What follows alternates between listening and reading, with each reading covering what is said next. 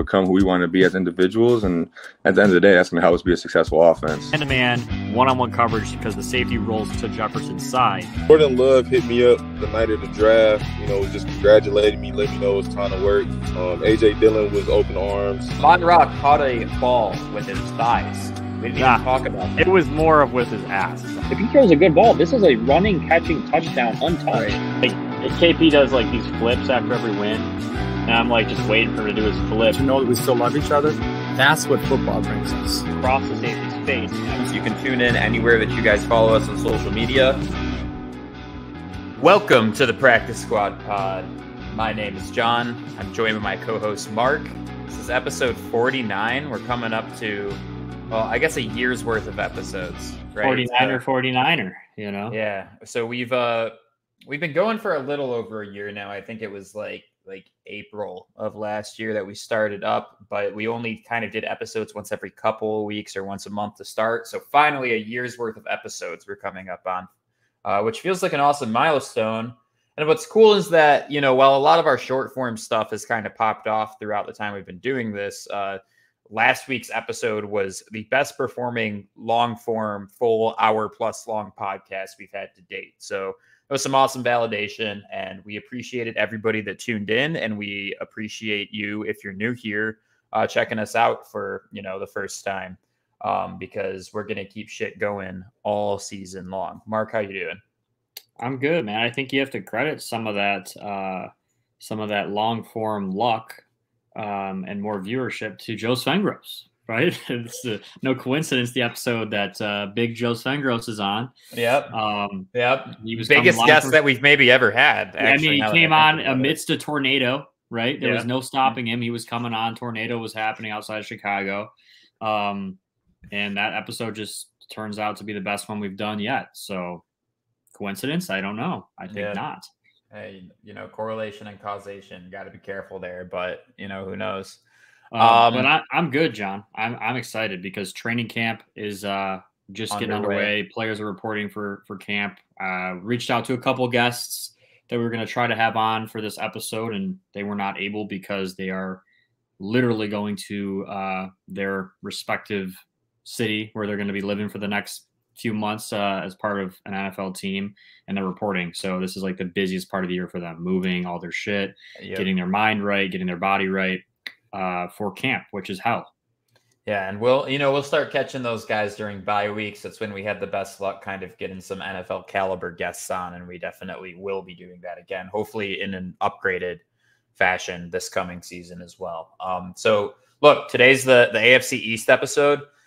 I'm really excited about this division for a few reasons. One, all four teams are good. I mean, this is another situation kind of like the AFC North that we covered where it's going to be really tough to kind of, reliably predict where each of these teams are going to end up to end the season. And not only that, but Patriots are probably going to, finish towards the bottom of the division. The Jets are potentially going to finish towards the top of the division.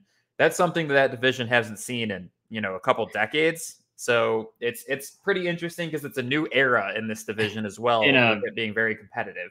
In a 20-year span of Tom Brady, Bill Belichick, Patriots domination, where no one came close to topping them in that division, all of a sudden, within the last couple of years, we've seen more and more competition with Brady exiting, right? And I think that just shows you the greatness of Tom Brady, because Bill Belichick's still there. But that Patriots team never was even close to losing that division, really.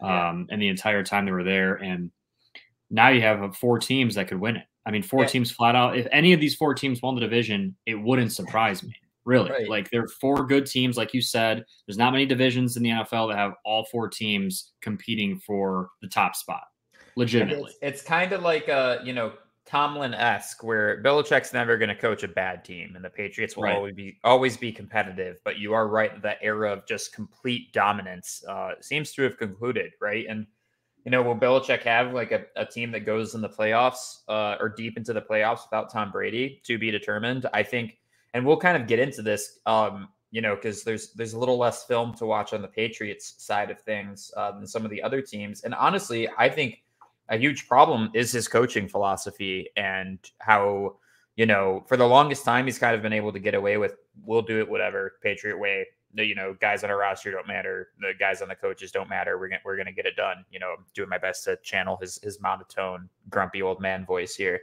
He's one of the only guys more monotone than both you and I. Like, he's the most monotone person of all time. I mean, dude, press conferences, he's just like, what do you want me to say? Like, which he rules press conferences. I actually love his. Good. But it's interesting because we've talked about this too. We don't think that style of coaching, in the modern NFL, you can get away with it anymore. So you have to adapt or you die. It's just, I've said it before, you adapt or you die. We've seen stubborn coaches. For example, Mark D'Antonio, Michigan State had a great run, years of beating Michigan, years of competing with Ohio State, years of being, they were in the college football playoff, right? Like, they were one of the best teams in the country, and he had to exit because he refused to turn on his loyal assistant coaches. When they weren't getting the job done, it was, hey, get new assistant coaches that are more updated with how the offensive world is changing, or lose. And they started to lose, and he refused to fire everybody and start fresh. So he ended up stepping down. Belichick's kind of the same way. Like last year, we'll get into this more with some film and stuff, but last year he refused to go outside of his network to bring in maybe an offensive mind that would benefit Mac Jones. Instead, they bring in Matt Patricia, who doesn't have much offensive experience, let alone calling plays. Which that play did not go very well for the Patriots. Calling offensive football, you have to be 3 steps ahead at all times. Yeah. It is one of the most challenging things. I've been around football my whole life, and I just in the last few seasons, when I got into coaching, started to have a role. I'm not solely calling the plays either. Like, it's not only on my shoulders, but having even a little bit of a role in, hey, we should call this here, we should call this here, is hard as hell, man. Because you got to know when to do it. You basically have to guess right. You have to know how to adjust if you don't see the look that you were expecting to see. You have to know how to build it around the personnel that you have, which changes every week. It's really, really hard to do. And if you don't have experience and you think you're just going to jump in and do it at the NFL, I don't know how Bill Belichick thought that would work. Yeah. And again, I think it's because he's done similar shit like that in the past, and it did work. And it's a different era. So like, we're going to tackle kind of the newsworthy current events first for this episode, and then we're going to hop into the division. We feel like we kind of made a mistake with that, covering kind of like a little bit of a, sad, dark news event to end the episode. And we we're like, all right, like sexual harassment. Hey, Pat Fitzgerald fired. Sexual assault occurred in Northwestern's locker room. See you next week. Hope you guys enjoyed this. Like, that wasn't exactly how we wanted to sign off, but no, not quite. So we planning. learned from that, talk about adapting or dying. We're going to try to not do that to you guys this week. And instead, we're going to hit you with a couple topics. So first, DeAndre Hopkins going to the Titans. And the joke is, right, like, this is where star wide receivers go to die, I guess, because of the fact that, their Super Bowl odds did not budge with him signing on. He signed, a lucrative but not insane contract. I actually thought he'd get more money, but shit, man, $13 million a year ain't too bad for a wide receiver who's, probably past his prime. Is he going to be a contributor? Absolutely. But, the Titans are kind of in like not maybe a full rebuilds, but definitely kind of a reload phase right now. Lots of question marks at quarterback, high amount of turnover on defense. They were very injured last year. So we'll see what that looks like going into this year. There's a lot they're still trying to figure out. Will Vrabel make them competitive? Absolutely. Dude's a complete badass, but it was kind of a weird signing, especially with the entire A.J. Brown situation. If you're going to pay, a free agent receiver that kind of money, why don't you just keep the stud that you have in-house? Who's way younger. So, Mark, I'm just curious, your take on the entire thing. DeAndre Hopkins, listen, if you're going to talk about you want to play for this quarterback, you want to play with this quarterback, you want to win a Super Bowl, you want to do all these things, and then when your time comes to make that decision, and really it's up to him what he wants to do, right? There were several teams interested that were contenders that probably would have paid a little less. It kind of shows like you're still chasing the extra maybe couple million from Tennessee when you could have went to Buffalo or, Detroit or one of these teams that have more of a chance to be successful. And you would have been a perfect fit for maybe a little bit less. And you chose to go take a couple extra more $1 million on a team that most people agree are going to struggle. Doesn't make a whole lot of sense, but I guess you can't shame him, right? He's getting paid and he's going to hopefully help them compete. We'll see how it works out for him. But if he has a, struggling year, not getting the targets he wants, not getting the balls thrown accurate, where he can make plays, you went to go play with Tannehill and Malik Willis and Will Levis, all guys that there's big question marks around. So, and not to mention, it's a run-first team. Derrick Henry gets the ball 30 times a game. Like, you're not going to get the same looks you got getting in the Arizona. ball behind, an offensive line that has not been performing, at least last year, was not performing at the level that people was expecting them to. I mean, Taylor Lewan's now a free agent too, and he was just a rock for them for years. So a lot of question marks going into Tennessee. It's an interesting situation. So it's a weird choice for sure. Yeah. So that's the first topic.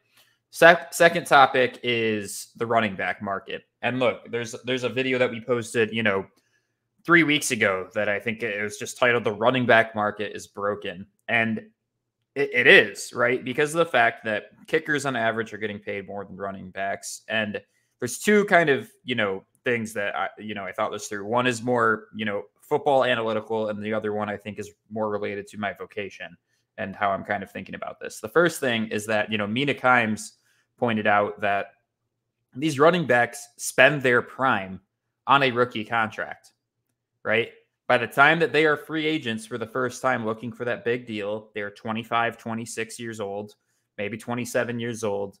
And that's literally statistically where damn near every running back in the NFL peaks, right? And so they're not getting rewarded for their performance through their prime years. And instead, every team is handing them a contract based off of what they're expected to do in the future, which statistically speaking is they're going to decline from that point forward, right? So that screws them over. It's actually the only average earnings that has not kept up with inflation in the past decade. Their average payment has gone down, and therefore getting franchise tag is not really lucrative either. The other aspect, and this is just kind of what I thought about being an economist, right, is, quarterbacks, there's one quarterback on the field, and they're very, very pivotal to whether or not you're successful, and therefore they get a lot of money, right? And, there's 3 wide receivers. There's a little bit more competition because people can lose their jobs a lot easier. Most of the time, there's like 3 running backs on a roster, and there's 1, maybe 2 on the field at any given time. And they don't impact the game quite the same way that quarterbacks do. And I think it actually hurts them a lot that there's only 2 or 3 on a roster versus wide receivers where you can have 8 or 9 wide receivers on a roster, right? 10, 15 offensive linemen on a roster, so on and so forth. But it's that unique position where there's one of them and they're pretty easy to replace. And therefore they're all screwing each other because of the fact that, none of them are going to get that big money contract because you only need one and they're pretty easy to replace. So it sucks. And I actually think that there might be some kind of striking or, collective bargaining or something that has to go into fixing this, because the result is that less guys are going to play running back. They're going to find other positions to play. Yeah, I agree with pretty much everything you just said. I'm stuck in the middle with what I really, believe in terms of this. Like, are they paid fairly? Should they be paid more? At the end of the day, I mean, you talk about some of the arguing points, right, on both sides. I think that the receiver position requires more skill, more harder skills to learn, and not just natural things that you have. Running back is, in terms of mentally, probably one of the easiest to play in football. You're not asked, you're not challenged really. How smart are you? What's your football IQ? Like, most of the time, it's just do this, just do that. It's here's the ball, make a play happen.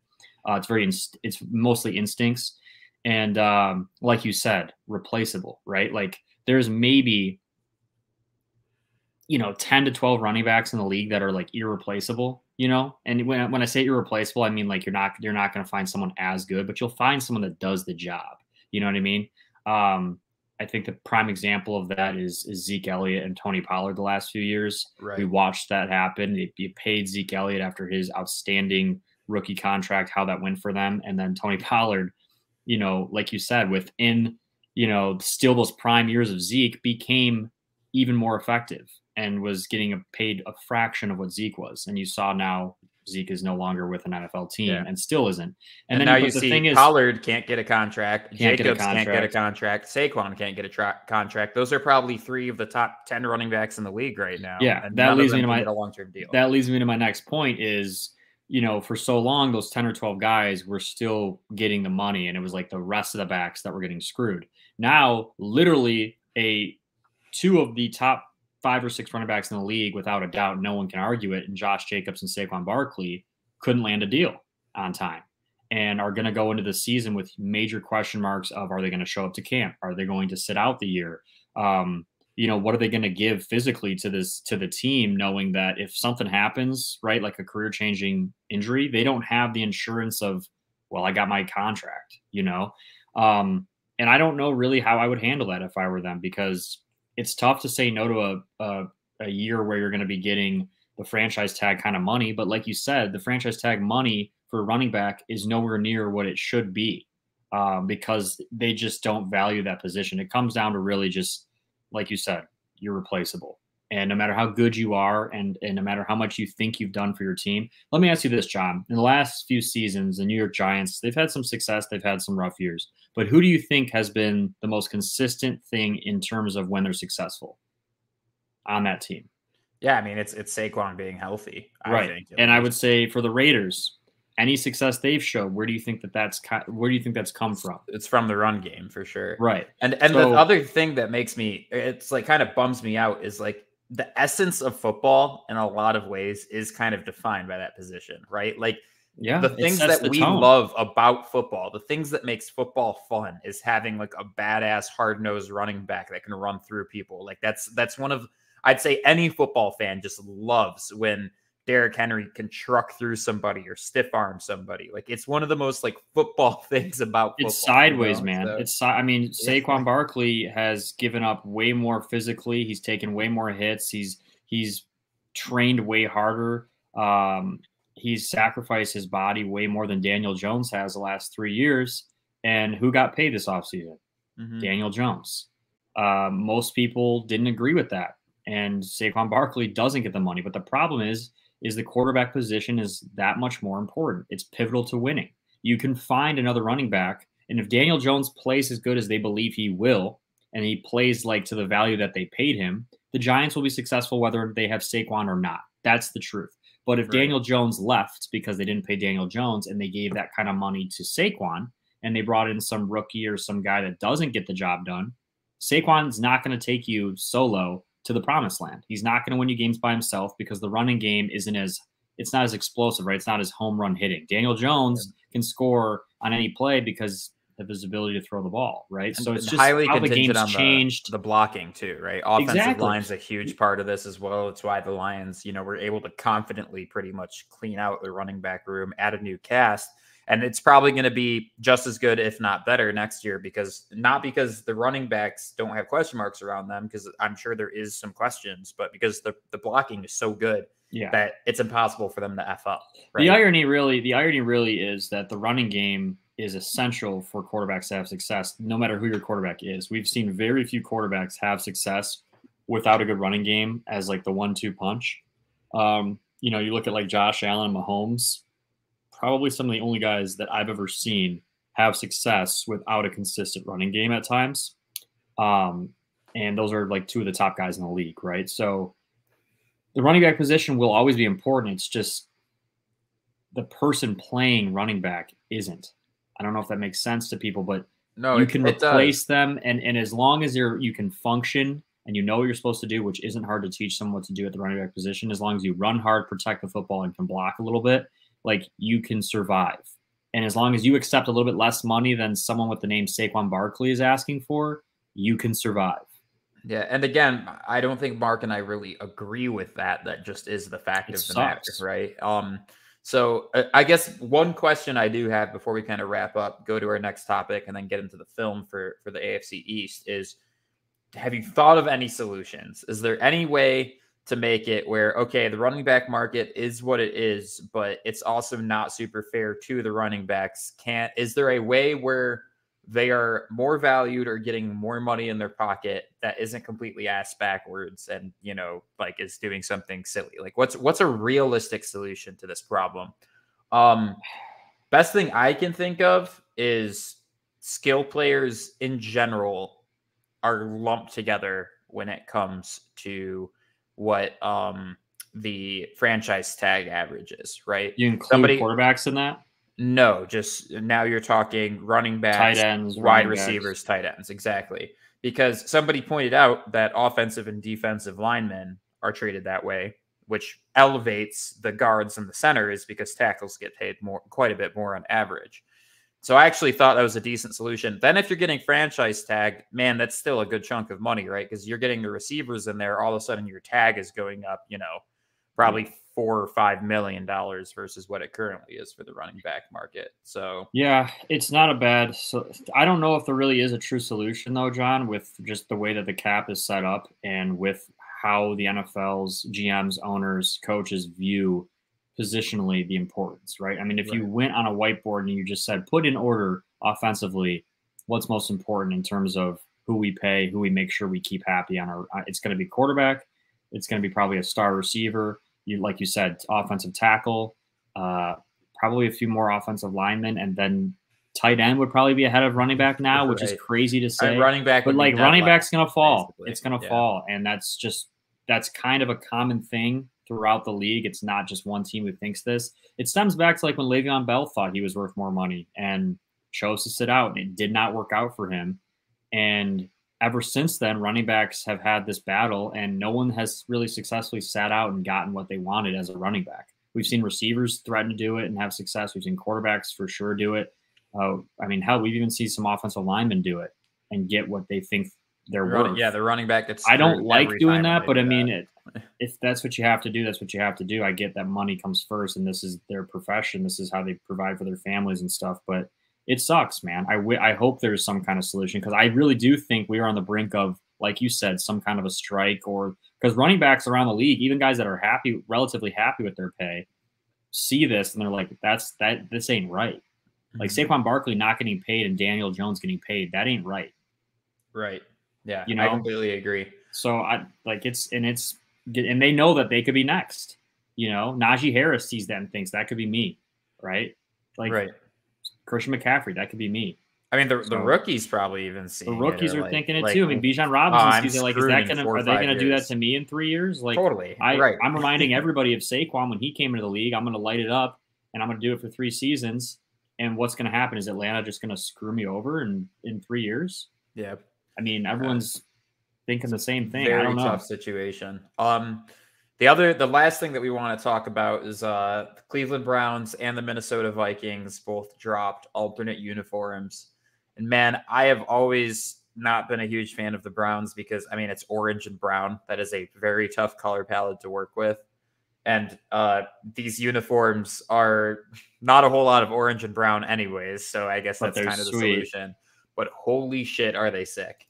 So somebody, NFL fashion advice here, saying week 2, both the throwbacks jerseys. I mean, this already might be the uniform matchup of the season. Like, love that matchup. So sick. Like, that is one of the more badass uniforms. And the Bengals with their whiteout uniforms, like, oh man, like this division's John, sick. The best alternates, and I don't know how teams screw this up. Detroit screwed theirs up, and if you want to show Minnesota's here, because Minnesota's I think are awesome as well. Yeah, the like announcement video they did for it. The announcement video is awesome too. But I don't know what it is, but like you don't want to alter your uniforms too much, right? You want to keep the original colors and just kind of, in a weird way, if you simplify them enough and you add like either like a lot of a white color or a lot of a black color, like a dominant color, those are the best uniforms. They don't overthink it. Like Detroit's done some weird things, but when they just went like they're all black alternates and changed nothing else about the uniforms besides like the main solid color,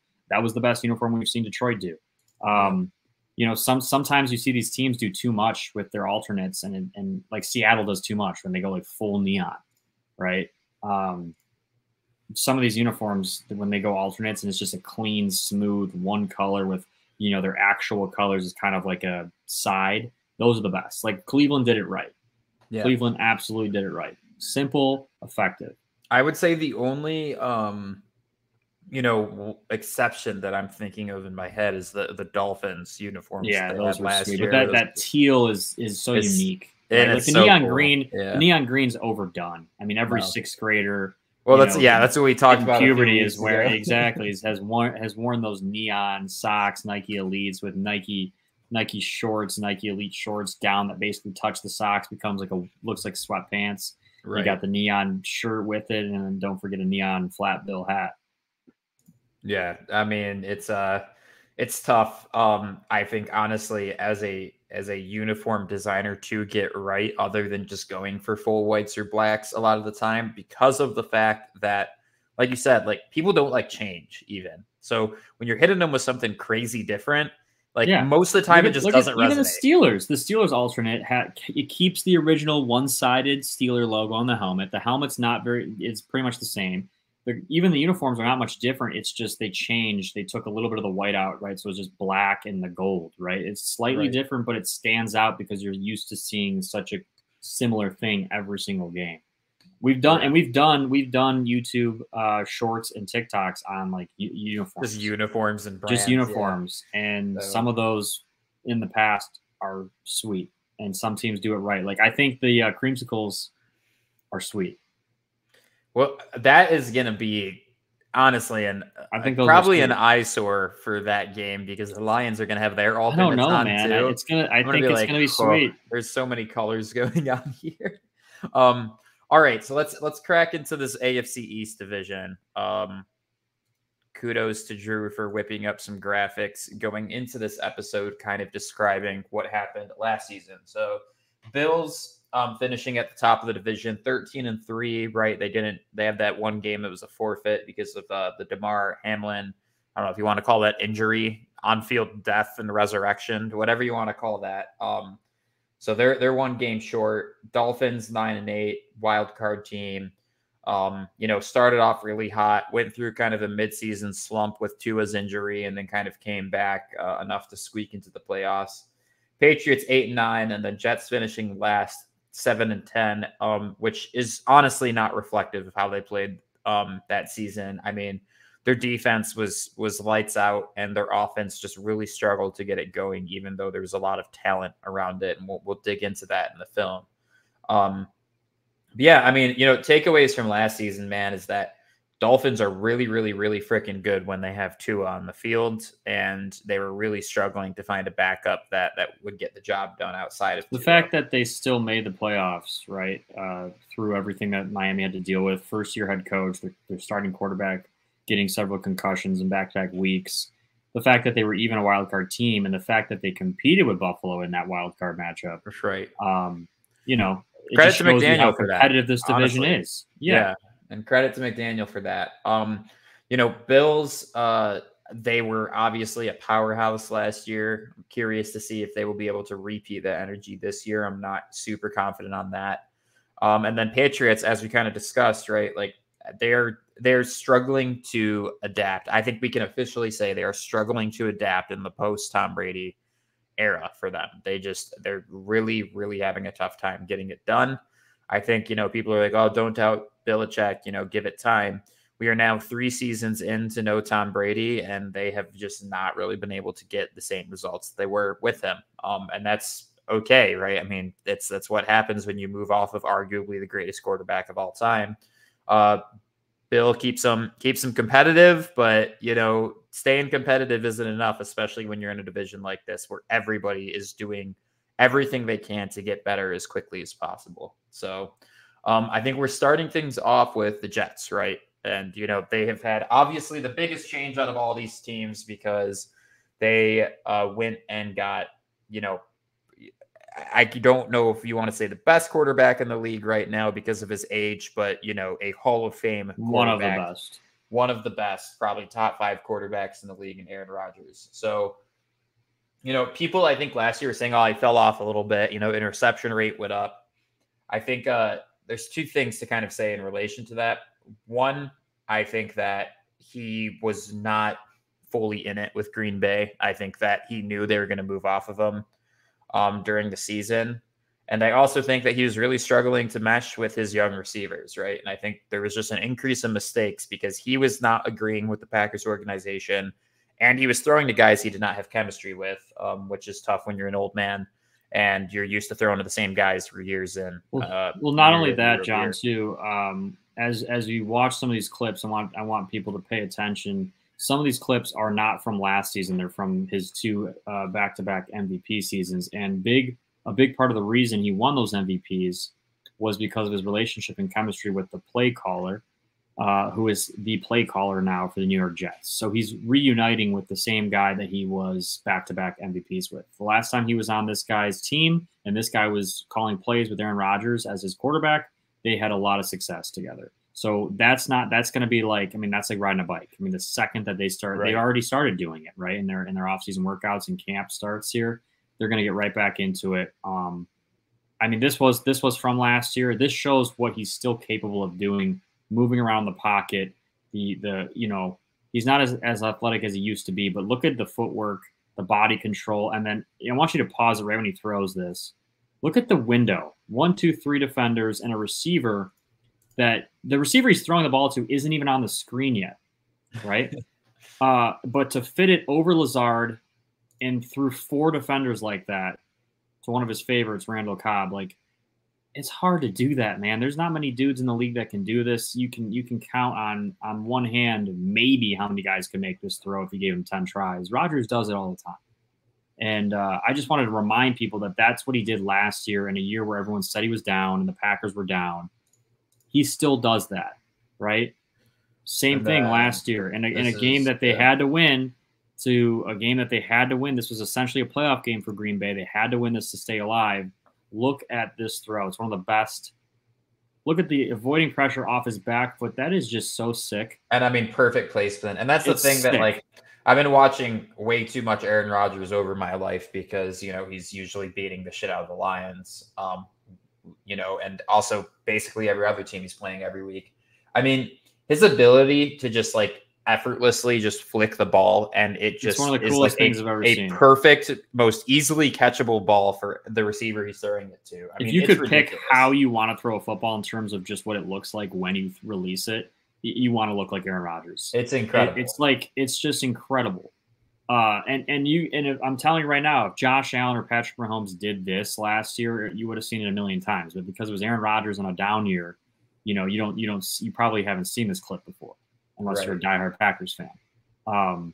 It's ridiculous, and that was last year. So then you start to look at what he's done. Right? This is a few years ago. This is earlier in his career, but this is what made Aaron Rodgers who he is, right? I mean, this is one of the best plays we've ever seen a quarterback make.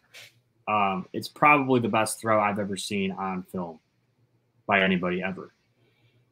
I don't think that we'll ever see a throw like this. I mean, holy shit, man. It doesn't even make sense. It doesn't even make sense, really. And I mean, this is what you're trading, which honestly, not that huge of a haul, probably because he's towards the end of his career, right? But I mean, you traded, a conditional first and a second-round pick for this dude because Green Bay was ready to move off of him. They seemed content with that haul. And, like, we're going to see in some of the other film here, right? Like, this is what this team was missing. They have a very talented running back. Their receiving core is really good. Their offensive line, I would say, is above average. It's not maybe top 5, but, you can definitely say, like, top 10 or 15, somewhere in that range. Enough where Aaron Rodgers is going to have time. And then their defense is rock solid and their coaching staff is rock solid. So again, I don't think 7-10 is very reflective of the Jets record. And we're going to go into some film here that kind of demonstrates, the issues they were dealing with.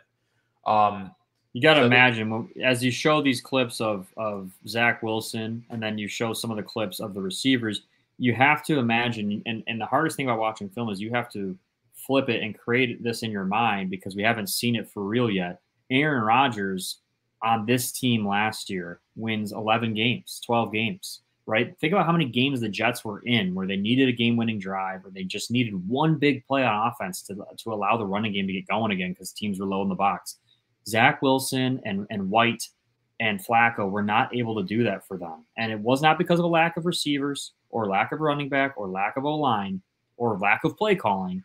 It just wasn't clicking for the quarterbacks. Yeah. And now you have one of the best in the world on your roster, and you didn't lose a whole lot to get them in terms of your current roster. And you have a defense that's one of the best in the league. So let's watch some of this, and you got to pretend Aaron Rodgers is now on this roster, going against the same competition that he went against last year. And You'll notice 7 games. in the play after this that the receivers too are visibly frustrated with how Wilson is reading the progression for this play.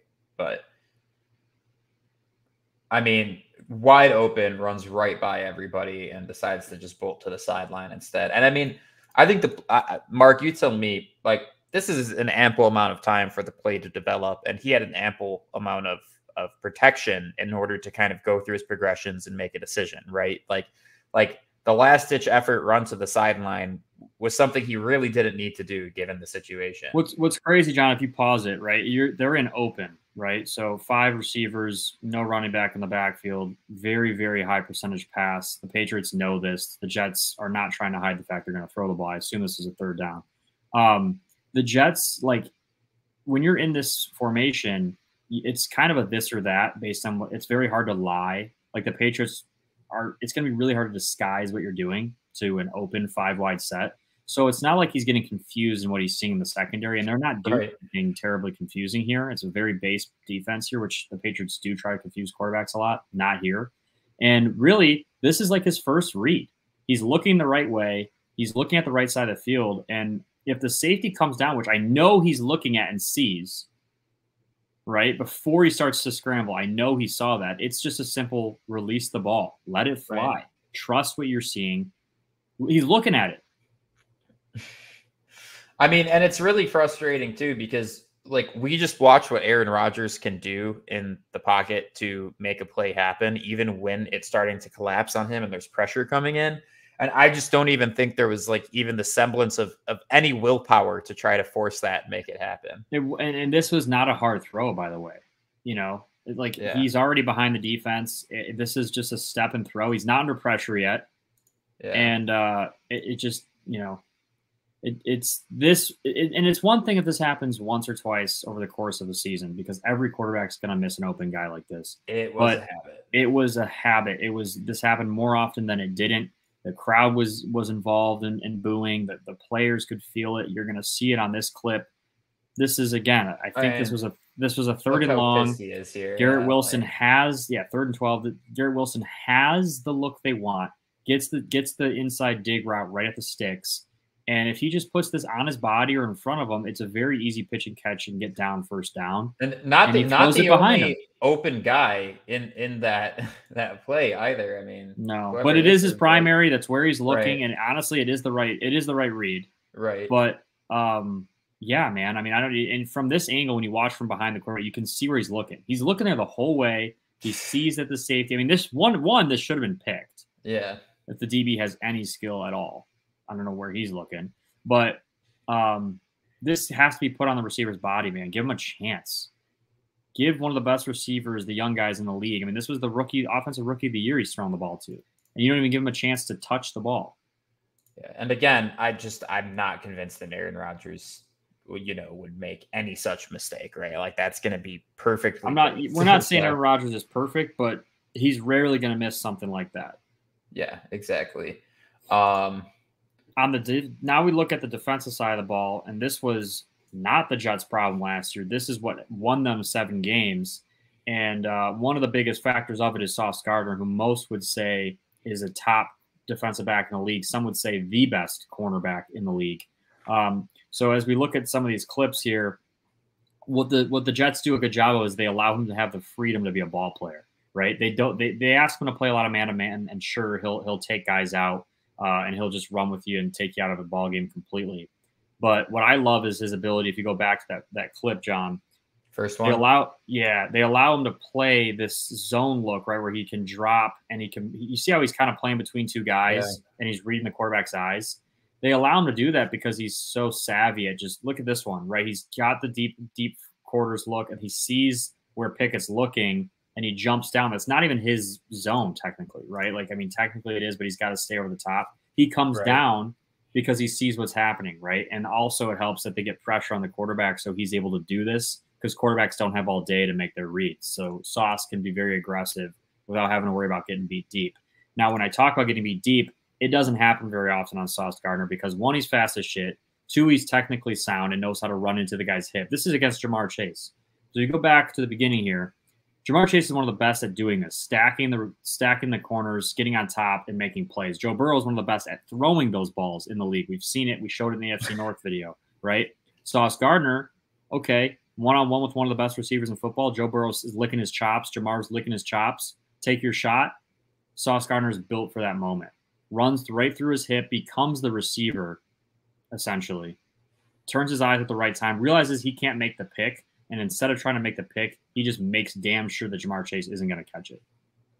And that's really technically sound, running through the hip, making a play on the ball without pass interference, right? I mean, that is just outstanding defense. It's teach tape. Yeah, and honestly, he is really good at flirting that line with PI every single time too. Like, he gets just handsy enough, and I mean, there's some situations which people were complaining about last season that, like, maybe the refs were a little too easy on him with stuff. But, like, I just think he's legitimately that good at, seeing how close he can get to that line, but not crossing it. So, and then, this is one more here of Sauce. I think this is Garrett Wilson, right? Oh, so this shows, again, you got to imagine this is going to be Aaron Rodgers throwing it. Now you got to keep in mind the Jets had the best defensive rookie and the best offensive rookie in football last year on the same team. And Breece Hall was probably in the running. And Breece Hall was up there as well before his injury. So Garrett Wilson, this is a corner route, deep corner route, turns the safety inside out. Just outstanding route running, outstanding hands. You can see it here. The aggressive nature of the head snap, right? Making him think that he's going inside of the post. Safety has to speed turn out of it. Good luck, right? Because with a well-thrown ball, you're not recovering after speed turning on a receiver like this. And Aaron Rodgers, this is their ability to just use play action. It's not even really true play action. It's just it looks like it's going to be a run the ball formation. They don't even fake a handoff, and they still get this kind of look. It's crazy. Garrett Wilson's one of the better receivers in the NFL, and the fact that he won Offensive Rookie of the Year with the quarterback issues they were having, I mean, it's ridiculous. Yeah, and I mean the rest of their receiving core is nothing to sneeze at either. So, and with a fully healthy Breece Hall, I mean, that's going to be a scary, scary offense to play against. And again, I think that's the biggest thing, John. I think is the OC reuniting with Rodgers, and now adding Lazard and some of these other guys that he's familiar with, mixed in with the Jets guys like Conklin, who we've had on the show a few times, and Garrett Wilson and Breece Hall. Like, that's going to be, and these guys are young and excited to play and compete, right? Because the Jets haven't been competitive in a long time. It's very similar to the Detroit Lions, and all of a sudden they're competitive, and everyone's buying into it because it's like, we're not supposed to be good. We've never been good, right? But all of a sudden we are, and our fans are behind us, and this coaching staff believes in us. You got Hard Knocks coming to New York, right? It's so similar to what we saw with Detroit last year. I just think that the Jets are even better than Detroit was, right? That's why, again, I would do just about anything to see a Jets-Lions Super Bowl. I know that's it would be beautiful. It's not totally out of the question. It's obviously not likely, but I mean, just with the Aaron Rodgers story, both of these teams being shitty for so long, like it would be so sick. So anyways, that's what I'm pulling for. Whether or not it actually happens, probably low likelihood. But so moving on to the Bills, which, my only complaint with the Bills on their draft class or offseason, on the note of running back, I do feel like they should have made more efforts to upgrade at the running back position, because of the fact that it has been a liability for them. And not just a liability for them as in their running backs aren't doing, the job that you're hoping they could do with how good their offensive line is and the rest of the offense is. But then instead they're, having essentially a higher percentage of designated runs for the quarterback. And that's all fine and dandy when, again, Josh Allen's a freaking superhero, absolute monster of a human being. But, injuries become a concern. His longevity as a player becomes a concern when you are kind of putting him in those situations. Not to say that you can't use him at all in that, but that was a very frequent situation for the Bills, and I don't know how sustainable it is, because now we're 3 years in of them doing that stuff. And, Allen did not look the same in the second half of the season after he kind of, started to look a little bit more beat up. So I'm interested to see what they end up doing with that. However, Dalton Kincaid, arguably the best tight end prospect in this draft. There's maybe 2 or 3 guys in that conversation. So just taking a look at some of the film and the weapon the Bills are getting out of him. I anticipate them using him more of like a slot receiver, right? They lost Cole Beasley, who is like that shorter slot receiver, quicker receiver. And I think they're going to replace him and use Kincaid, similar to how like you see the Chiefs use a Kelsey, right? They're receiving tight ends. They're not fantastic blockers. You're not going to see them. I think Dawson Knox is going to do more of that stuff. But the fact that you have Kincaid at like the H or like a slot, and then you have Dawson Knox who can play like the Y, you can be in true 2 tight end sets and run plays as if you're in like a 4 wideout set because of their athleticism and their ability to do that. So I think that's why the Bills went with him in the first round. I didn't love the pick at first. I still don't love it. I think there were other things they probably should have focused on. But when you see him make plays like this and you understand that Josh Allen's going to be the one throwing the ball, it's hard to really hate it, I'm trying to see where he's at on the screen. This is the same play, different angle. It just shows it shows the release, right? You can see him up at the top. And then his ability, he's a go-getter. If the ball's in the air, he's got the frame, he's got the athleticism. The ref calls him out, but it's one of those catches where he was not out of bounds. And they reviewed it, and he was ruled in bounds. So it's one of those things where with Josh Allen and that offense and how they want to sling the ball around, because for whatever reason they do not want to commit to the run, like you said, he's another weapon that they add to that passing attack that is really hard to stop. And taking a look at, Allen's ability too as a quarterback, right? Right. I mean, so much versatility because he's a threat no matter how you use him.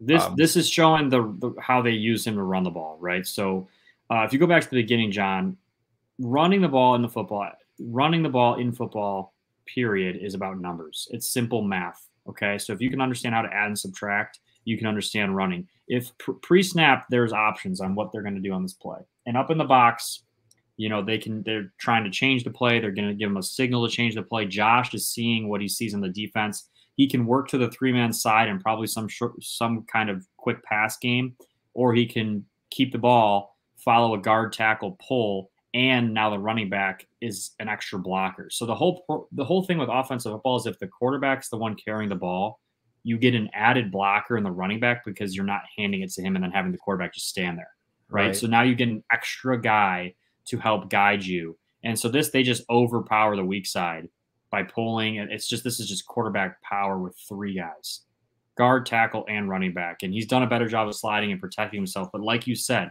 how much longer can the Bills rely on this, right? Because you don't want to call this too many times. You see how he looked over to the right? Mm-hmm. That was just to freeze the defense, but he did have an option to go to the right side. It's a beautiful thing that the Bills do a lot of, but you don't want to do too much of that with your quarterback. Here's the same thing, right? He has the option to throw this. So you'll see he has the option to throw this to Singletary. See the motion? See how White looks there for you see how Devin White chases it? Yeah. Right? I mean, he totally bites because of that. Just because of that. Because he's responsible for Singletary on that play. Right. It makes it really hard, though, when your quarterback's able to do the things Josh Allen does with his feet. It's ridiculous a guy his size is doing this shit. Look at the hesitation on one of the best linebackers in football. Right. It's very, very scary what he's able to do. But again, like you said, they cannot rely on this from their franchise player much longer because, like most running backs, you're not going to be able to do this very long in the league and stay in the league healthy. Yeah, and it's like quarterback. Not that he's not good at it; he's incredible. He's at it. incredible at it, and there's times to do it, right? Yeah. There's times to do it. Like the Eagles did a really good job with Jalen Hurts in the playoffs. They didn't do a lot of that with Jalen Hurts because he had a banged up shoulder, but when they needed it, they called it, and it was very effective, right? And the less you call it, the more effective it is. Because defenses aren't prepared for it, and you have to honor all the other stuff you're showing. So, not to mention Kincaid and Josh Allen's running ability and Gabe Davis and all these other guys they have. Stephon Diggs is one of the best route runners. He's one of the best receivers in football. I know there's been a bunch of drama. We've done episodes of talking about it. But at the end of the day, this guy can flat out play the receiver position very well. He's got great chemistry with Josh Allen, even if it doesn't always look like it and they're bickering on the sidelines. It's because both these guys are competitors and want to win. If you put on the film and watch Diggs, Listen, man, this guy is a quarterback's dream to throw the ball to. He gets open all the time. He's one of the cockiest dudes in the league.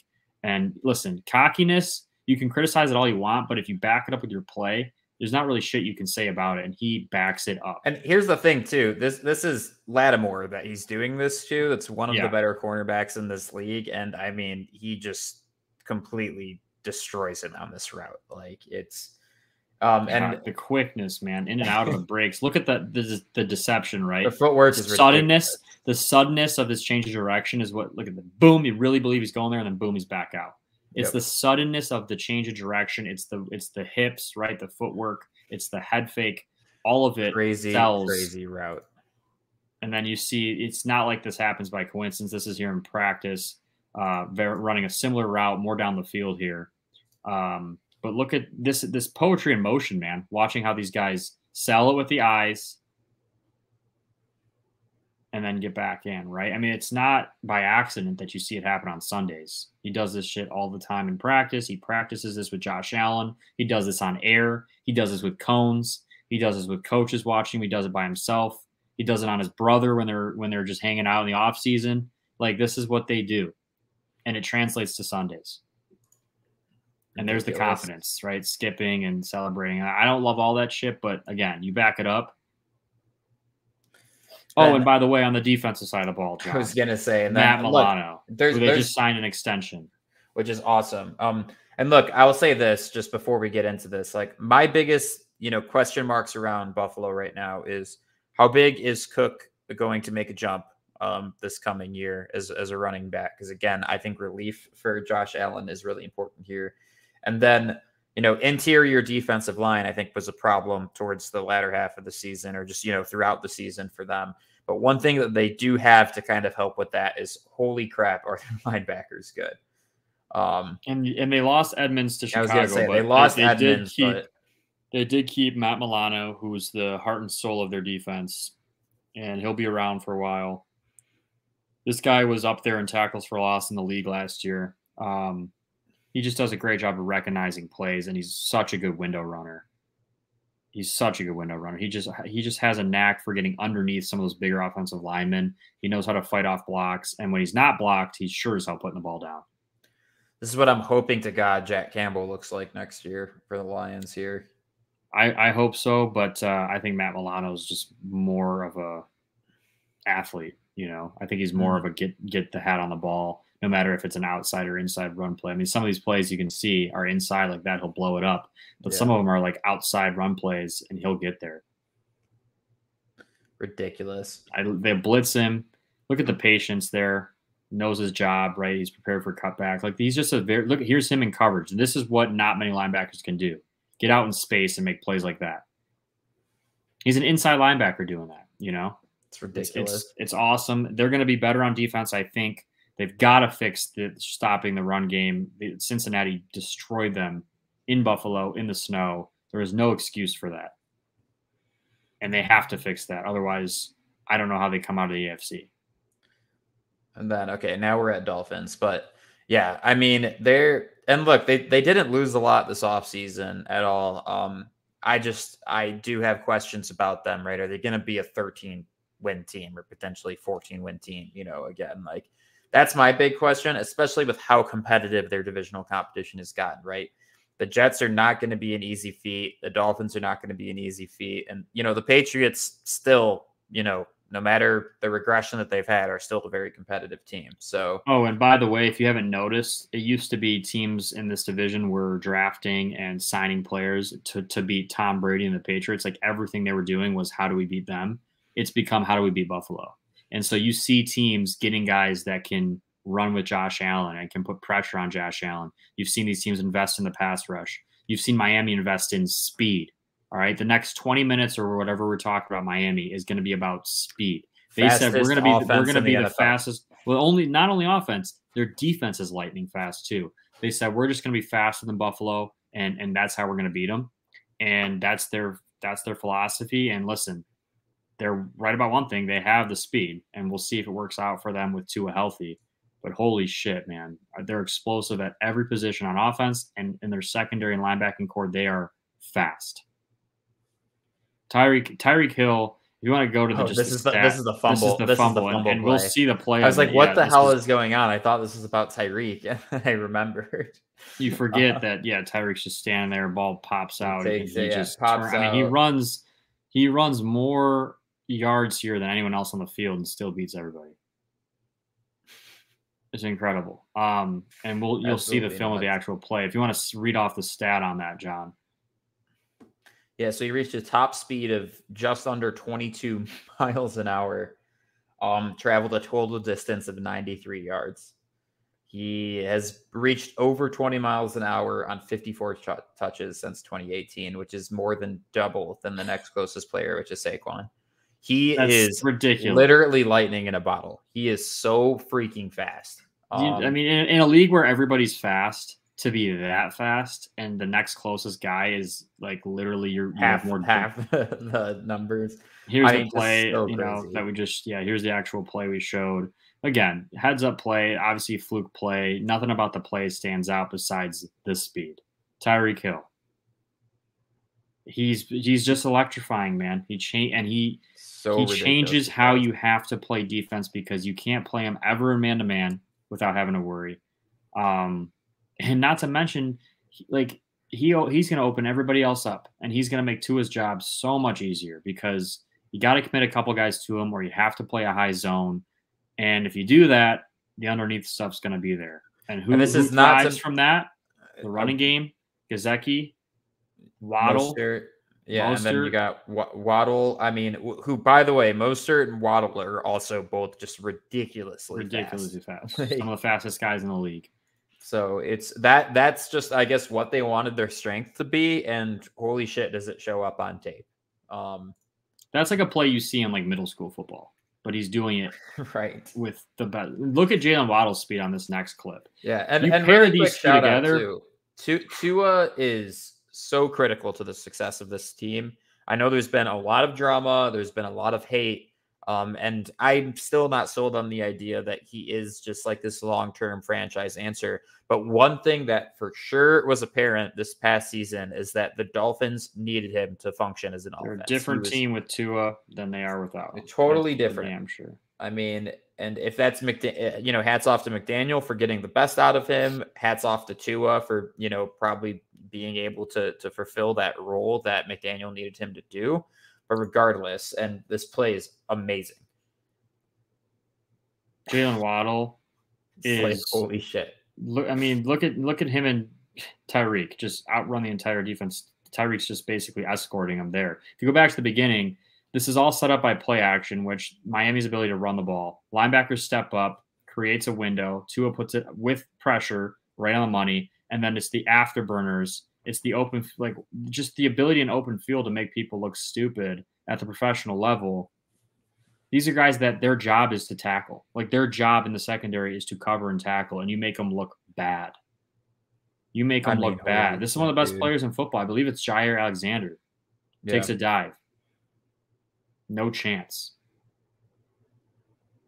So ridiculous. Home run potentially on every single offensive play, those two. And you can see right here, they combined for 15 touchdowns on 214 targets with Tua at quarterback in 2022. And without Tua, neither had a touchdown on a combined 73 targets. John, as you said, you have to give the credit where it's due.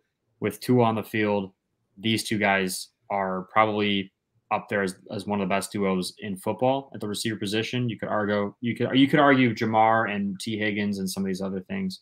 But damn, it's tough, right? These two are in the conversation, and with Tua at quarterback, very different than without him. And then this is another one of Waddle, I think. Yeah, but it gives credit here. This is really to show what Tua can do. Obviously, Jalen Waddle is the recipient of it, but this throw is just, it's special, man. Like, I mean.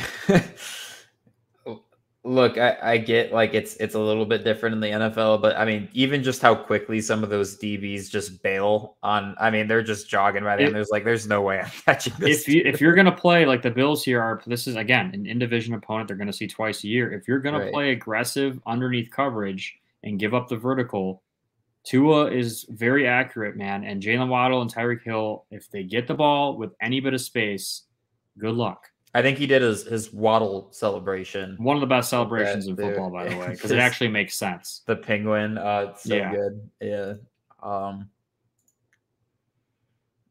And then, yeah, I mean, I think this is just all like just Tua, making plays here too. And again, this is giving credit to Tua, showing what the accuracy. Like I said, down the field throws. People want to talk about, does he have the arm strength? He absolutely does. You can't get caught up in one practice clip of him underthrowing Tyreek Hill. Listen, anyone would underthrow Tyreek Hill every once in a while. The dude is literally lightning. Yeah, it's hard not to. You have to throw a perfect timing to throw a good ball to Tyreek Hill. Even and that takes time to, I think, adjust as a quarterback, because like when you're used to your progressions being, timed a certain way, and then all of a sudden the receivers you're throwing to can get to those spots so much faster than what you're used to. I mean, we saw it with Goff and J-Mo last year, right? Those first couple of games, Goff wasn't underthrowing J-Mo because like his arm was weak. It was because literally he just wasn't used to placing the ball there as quickly as J-Mo could get there, right? And I love, Tua's got this quick release. He honestly has one of the prettiest throws in all of the NFL. He's been doing stuff like accurate. The ball placement it's really, really special. I mean, he's been doing this since he was at Alabama. That's what his name of the game was. He's one of the most accurate. This is across his body, across field, in a window. Like some of the stuff you're watching, it's incredible, the accuracy. And we give credit to these outstanding quarterbacks a lot on this podcast, but people don't realize, like, they make it look so easy, and this is what they expect them to do. Like, this is a touch pass. You have a line drive throw. You have progression throws. You have play action throws. You have so many different things that are going on for them. And to be able to like do that and throw between bracket coverage and shit, like it's next level stuff. They ask a lot of these guys. Is the right tackle for the Dolphins technically the left tackle, in the sense that he's the one protecting the blind side? Yeah. I mean, no, not like yes. I mean, they're probably asking the right tackle to protect as if he is a left tackle, if that's what you're saying. Right. Because it is his blind side. Right. I'm curious because I actually don't know. Like, are they putting their best tackle on Tua's blind side, which would obviously once again be the right side? I'm not sure. Yeah. Anyways, going to Patriots, which again, like we don't have as much film on them, and I think one of the reasons is like we're still sitting with a lot of questions with them from a coaching standpoint. Obviously, they're not retrying the Patricia experiment, which was an unmitigated disaster. And if you're a Detroit fan watching the show, we know quite a lot about Patricia being an unmitigated disaster. I mean, John, we called that the second they made that decision last offseason. We said Fat Tricia is going to call the offense. They're going to struggle.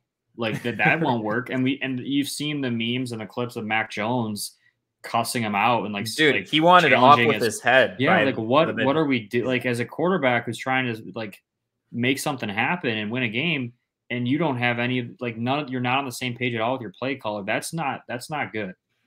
Yeah, and I think however, the Patriots defense was just as good as they usually are, and I mean Judon is one of the more underappreciated players, in the league, honestly, because he is kind of an edge rusher you aren't hearing as much about compared to some of the other big names. And holy crap, is this guy good? I mean, So anyways, you could see, this is again disguised coverage. So yeah, you got to slow it down, and you can kind of see what they're doing, showing pressure early on to Tua, bailing out of it. They're really just rushing forward here. And because of, like you said, the success of Judon, they're able to do this and drop so many guys back. But if you go back again in even slower mode, John, I can kind of explain why this interception happens, what Tua doesn't see, and what they disguise it as. So they basically put this guy from the showing blitz, drops into the hole. He's scanning the field. Okay, so he's showing blitz pre-snap, on the snap, bails. He's responsible watching the left side, but he's a hole player. Basically, as a whole player, he's just reading the quarterback's eyes. Tua, I don't think ever saw him in coverage because he thought he was going to blitz, right? So he drops right into it, reads the route perfectly, gets eyes on Tua, sees that he's throwing the ball, jumps it, almost a pick six. No, it was a pick six. Oh, it was a pick six. Doesn't even get tackled. Pick I six. mean, just Heisman's the shit out of whoever this guy is. And you can see it, right? Like, and this is because of the pre-snap Tua thought that he had this. But again, pre-snap lie. Pre-snap lie by New England. Typical Bill Belichick. Shows you one thing, does another thing. Similar to like the Steelers coverage breakdown I did. There's no secret to success in Pittsburgh, in New England, all these defense towns, right? Like, get home, pressure the quarterback, drop a lot of guys in the secondary, and confuse the shit out of quarterbacks. Like, right. that's the name of the game. And here's just another example of it. And then here's Judon, drawing a hold, right? We'll watch how many guys the Dolphins commit 7 guys on this play to pass pro. Because against New England on 3rd and 11, what do you think they're dialing up? And you talk about a numbers game, right? How many do they actually rush, as it said? Only 5, right? So disguising that, but too bad, right? The rest of your guys are Look trying how many to block. it looks pre-snap. Look how many it looks that are. Looks like they're bringing the house. Looks like they're bringing 1, 2, 3, 4, 5, 6, 7 guys. So they keep 7 in to protect. They drop 2 guys into coverage, and then they still get home with 1, 2, there's 3, Judon getting 4, and Judon got held. So 4 held of the 5 guys still get to Tua. You could argue 5 of the 5, but yeah, that's the problem. Holy shit! What a pass rush! I mean, the running back got just bull rushed all the way back, puts pressure. I mean, anytime that you can do that, and you have 2 guys trying to block you, like Matt Judon had there, and you draw a hold, but you also still create pressure and make him move out of the pocket so that the other guys blitzing can get hands on Tua. Not to mention, great job pressing the receivers here, not allowing them to have easy routes so that nothing is quickly open for Tua to hit early. Yeah. Makes them hold the ball. And that's what New England does, man. They have these low-scoring games where they just hang around. If they can get offensively better, New England could be a threat. That, like, you never can count them out of this division because of who their coach is and because of what they do defensively. Now, offense is where there's, an increasing amount of issues. Maybe they'll rectify them without Patricia, around trying to figure out, I guess, how to call NFL offenses. But I mean, what are your feelings on Mac Jones? And we'll get into some of the film here. Like, do you think he's, the guy for the Patriots? Do you think they're going to be rolling with him? He is, to me, in the right circumstances, so similar to Tua. He is one of the most accurate passers in football. He's poised, he's calm, he's collected. He can read the defenses. The moment isn't too big for him. He can move around better than most people give him credit for. But he's just not in a great quarterback system right now. He doesn't have any sort of consistency with the play calling or any identity of what they're trying to do offensively. And so there's times like on this play where he'll flash this greatness. And then there's times where it's like Mac Jones is a no-show, right? And how much did we see that in Tua in the beginning of his career, right? When he was struggling with OCs and head coaches and stuff like that. I mean, this is perfectly placed for Mac Jones. And he get Peyton Manning's commentary on it. I don't know if you guys can hear. It's a scissors concept. I don't know if you can hear. I'll talk a little bit too, but it's a scissors concept. Very easy read. No hesitation. He sees what they're doing defensively and makes it happen.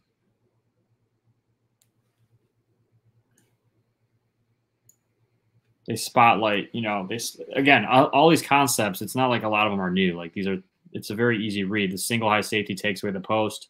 You throw the corner, right? And it kind of creates kind of a pick, if you will. The post creates kind of a pick on the defender. Mm-hmm. And they're seeing that make sure that corner stays up top. He does. And then that you have the corner route. Here's some of the best ever thrown it. Dan Marino, that's pretty damn well thrown ball. And here's Mac Jones.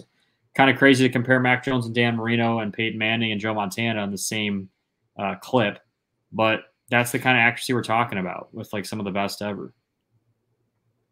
Yeah, and it's again like that does take a special quarterback to be able to pull off that kind of accuracy in a play like that, though. And so, who is he throwing to this season? I mean, there's Juju Smith. That's going to be interesting. The other thing, man. Yeah, I mean, Juju Smith coming to New England, that didn't make much sense. I don't know if his personality fits what they do, but I don't know, man. They did bring Randy Moss there towards the end of Randy's career, and he fit in fine. But they had Tom Brady to kind of even him out, Big ego, superstar player. They brought him in, made him extremely humble, and he just worked because he wanted to win. And him and Tom Brady worked really well together. Now, I'm not saying Juju is Randy Moss, but I'm saying characteristic-wise, like in how they carry themselves and how they act, there's some similarities. Yeah, and hopefully whoever's, I don't know who's actually calling plays for the Patriots going to the season, but whoever's responsible for that, when and the combination of Mac Jones being a pretty level-headed, mature guy, even though this is only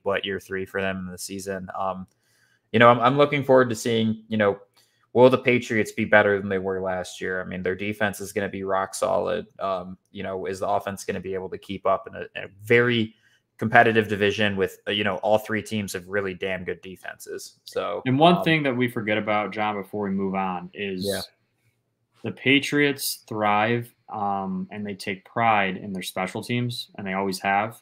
And what people don't realize is 25% of the snaps of a football game are special team snaps, and they do it better than anyone else, right? So 25% of the time on those plays, they have an advantage. They're way smarter. They're way better coached. Their scheme is better, and their execution is better, and has been for 25 years.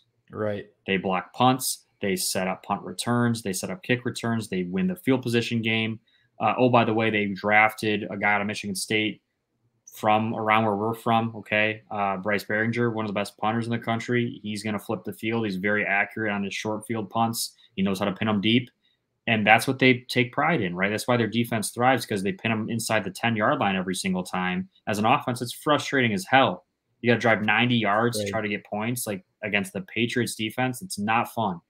And they just do that for 4 quarters. I mean, you saw Detroit get shut out because you get frustrated. You start trying to do things downfield, and then they get a sack, and then they get a strip, and then they get a pick. And it's like, oh my God, this game got out of hand, right? Yeah. Yeah, that's the name of their success. They always have the ability to do that to any team because, like you said, I mean, they're prepared in that phase all the time, and they can make teams pay for it if they're not prepared. So, going over to the lines here, right? I mean, win totals: Patriots above 7.5. Ooh, these lines are hard. These are all 4 of these are really tough, man. I'm going to say that the Patriots will get over 7.5 wins, though. I don't know where those wins are going to come from in division. I think they'll be able to get it. They'll still, man. I'm gonna go under because of their division. I just cannot see them winning more than maybe 2 division games this year. I don't know. I just can't see it. So that's kind of where my math comes from. But Miami at 9.5, I'm gonna go with under. I don't think Miami's going to be as good as they were last year. I think teams will start to figure them out a little bit more. They'll do different things to how they're playing against Waddle and Tyreek Hill, and they'll force them to run the ball more, which might work, but it's harder to win a game when you can't hit those home runs and steal points. I'm going to take under for the Dolphins as well. Tua's health is a huge question mark for me, and I do agree with you too that I don't think they're going to have that same element of surprise. But they will have the speed, so we'll see what comes of that. They will have the speed, and speed kills. The Jets, I'm going to go over, and I can't wait to watch Hard Knocks, and I can't wait to see it all develop. But I think they go 3 weeks away, by the way, August 8th, I believe. Yeah, I mean, honestly, if you're a betting man, okay, this is, to me, one of the best bets you can make preseason if you're an over-under guy on season win totals, because the New York Jets won 7 games last year with Flacco, Zach Wilson, and Mike White playing quarterback. They now Mike White was the best of the 3 of them. Yeah, they now have Aaron Rodgers with the same roster, essentially the same schedule, the same defense, the same coach. And keep in mind, now paired up with the OC that he won back-to-back MVPs with. Yeah. And you think they're not going to win, 2.5 more games? You don't think that, like, they could have won 9, they could have won 10 games last year with the situation they had going on. Like, that's, to me, that's crazy. But yeah, I mean, you see how they lost a couple of those games. The Lions game comes top of mind. They do have a tough ass out of division schedule, I will say. But I think they'll rise to the occasion. I mean, the whole AFC is a bloodbath, right? So at some point, you can't make excuses for strength of schedule. And you just got to say, hey, you're either going to do it or you're not. So I'm going to take over for the Jets. Bills, I also have pause with, but, do I think they're going to regress from going for a 13/14 win team down to being under 10 wins? Yeah, I think I'll take over here. I think 11-12 wins sounds about right for them because, again, from a personnel standpoint, from a coaching standpoint, they really didn't take any steps back. I'm just curious if, trying the same formula for the fourth year in a row really is, what it's going to take for them to be a Super Bowl contender. So that's kind of where I'm concerned, but I still think 11 wins is 100% the realm of possibility for him. I'm going to go over on the Bills. I think it's possible as well, but I'm going to go under. I just, again, to me, strength of schedule, this division is not a walk in the park at times like it was last year, especially early on. Buffalo just ran through teams. I don't see them coming out of the gates and doing that this year. And Josh Allen, the more they've shown of Josh Allen, the easier it is to prepare for them. Like you said, the element of surprise is gone. His running game, that whole thing is going to look different. And part of me just thinks Madden curse, dude. Listen, it's cliche, but I just don't see how Buffalo wins more than 10 games. It's legit, man. With the schedule they have, it's tough. Look, I was not a believer in the Madden curse, and then I literally went back 20 years and looked at just about every single one of those guys and the teams, and sure enough, you can't argue with the numbers. They don't lie. So that was legit for the most part. Very few players came out of that unscathed. So, yeah, I'm definitely concerned about it. But anyways, that's a wrap up for the AFC East. I'm very excited about this division. Where do you think that the standings are going to end up at the end of the season? Oh man, this is the hardest one we've done yet. We've done the AFC North. We've done the. I think AFC North was harder. Personally. AFC North and NFC North. We've already done. Go check those out if you haven't seen them yet. Man, I'm gonna go with the Jets winning this division. Okay. So they're the top dogs. I'm gonna put the Bills at the second spot. Okay, I think we're about to have the same picks. With Miami close behind. Yep. And Pats last. And the Pats will be last. I have the exact same standings in my head. So it's crazy. It sounds crazy like the New York Jets winning this division because it just hasn't felt like a real possibility in forever. But Aaron Rodgers is in town, man. And he's thinking Super Bowl. They're thinking Super Bowl. And in order to win the Super Bowl, you got to start with probably winning your division. That's the first step. So I don't know. Josh Allen is Superman, and I've been a big believer in Josh Allen the last few years, and he's definitely done some amazing things. Both of those games, man. Both of those division games against those two teams are going to be freaking. Interestingly enough, John, I think that, and this is weird, but I think it's true. I think the Bills match up better against the Jets than they do against Miami or New England. So I could see the Bills sweeping the Jets and still losing to them overall in the division, if that makes sense. Yeah, no, I could see Miami beating. I could see Miami beating the Bills twice. I could see New England stealing one or two from the Bills, and I think the Bills lose to teams that can just flat out run the ball, which they play a lot of this year. So I don't know. It just that Jets defense makes me think that they're going to hold on and win some of those closer out of division games, and the Bills will struggle in some of those. Right. So it'll come down to your out of division schedule, and I think that the Jets will do better with theirs than Buffalo. No, I don't disagree with you. I'm really this division is probably the division I'll probably be watching the most outside of the NFC North. I'm personally really excited for it, and like Mark said, so far we've done the AFC North, the NFC North. We just finished the AFC East. Next week, we are going to do the NFC East, which is going to be another interesting division. Should be fun to cover. That will be the halfway point for our division coverages. We're going to go full fantasy football. Perfect timing for that. It'll be like first week of August or whatever that those episodes will be dropping. We're going to do full coverage of those. Mark and I's takes for fantasy football last year aged very, very well. And we both won our leagues. Yep, we both won our leagues. If you want to win your league, check that episode out because I promise you. Yeah, and we're going to do a live streamed mock draft as well. So that'll kind of be fantasy football extravaganza. We're going to have a blockbuster episode matched with probably an hour and a half, 2 hour long fantasy live stream. I did a really good job kind of selecting rookies that I thought were going to be, prominent, and they absolutely plugged gaps in my roster because I was getting late round value out of them. So that's something I plan on doing a lot of research on again this year. Of course, it's a little bit of a crapshoot. That's the point of drafting rookies. But, man, you get 1 or 2 of those guys on your roster, and it makes a world of difference. So we're really stoked for that. Again, thank you to anybody that's new here that tuned in. Please subscribe. Keep up with us. We're going to check us out on social media too, guys. Check us out. All of those will pop up in the end of episode banner here. So you'll see all of that. And then also we're going to be launching a Discord in the next week or 2. So we're looking forward to that, kind of, not only interacting with this community that we've built a little bit more, but, also just, fun place to have discussion off screen. We're probably going to be doing some exclusive stuff there as well. Be it live streams, early access to merch drops, all of that good stuff. So we will keep you guys in the loop when that launches. If it's not next week, it will definitely be the week after. Hope you guys have a good night. We will see you for the NFC East next week. See you guys.